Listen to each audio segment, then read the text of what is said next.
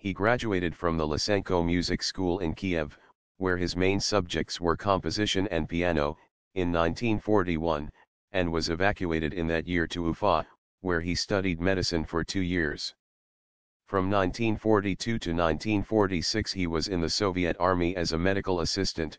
When he returned to Kiev he recommenced his musical studies, graduating from the Kiev Conservatory in 1951 in the class of Boris Lyudashinsky. He had joined the Union of Soviet Composers in 1948, and at his graduation played his own concert ballade for piano and orchestra.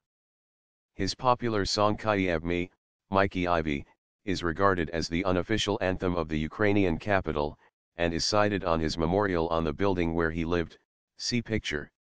His other works include 3 symphonies, and an opera Yatransky Igri, which is unusually scored for a cappella choir and soloists.